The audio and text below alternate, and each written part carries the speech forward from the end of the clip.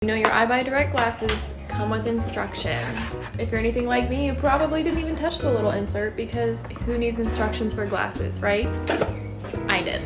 If you notice with your new glasses, the arms are often very straight, and when you put them on, they feel like they don't really fit right. They slide all over. Well, I'm gonna show you how to fix that.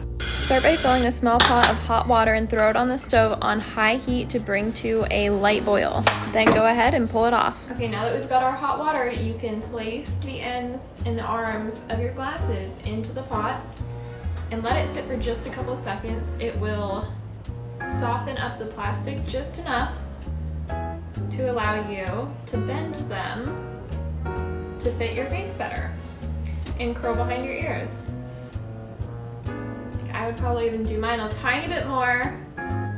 The farther you go back, the shorter the arms will get.